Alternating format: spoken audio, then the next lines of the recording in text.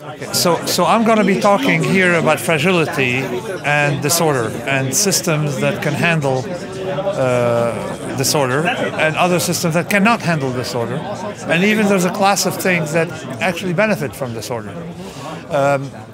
It's very important and I'm extremely happy to be in Switzerland for many reasons.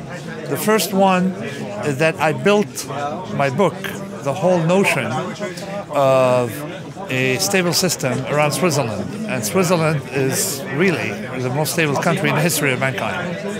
Why was it so?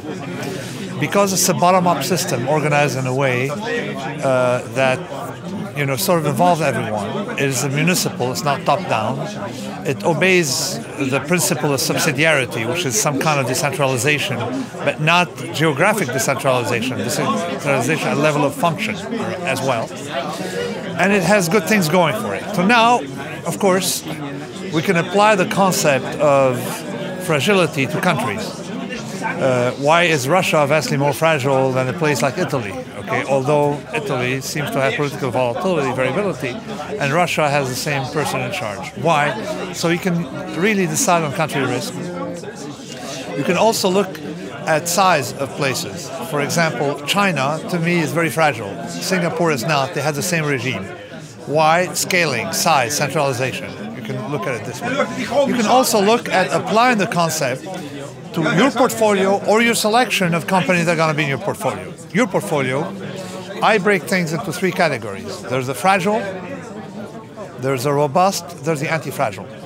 When I was an option trader, if you're long volatility, anything that goes wrong in the world benefits you. If you short volatility, in other words, you sold options, the opposite, all right? You don't want the phone to ring in the middle of the night. And if you're in between, you're robust, you really don't care. The idea is that if you shoot for robust, you're never going to get robust.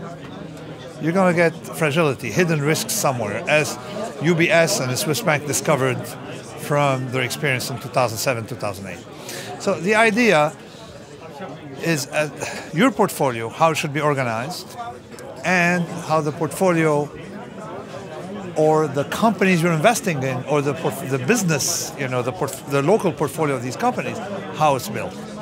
And of course, you should select companies according to some criteria.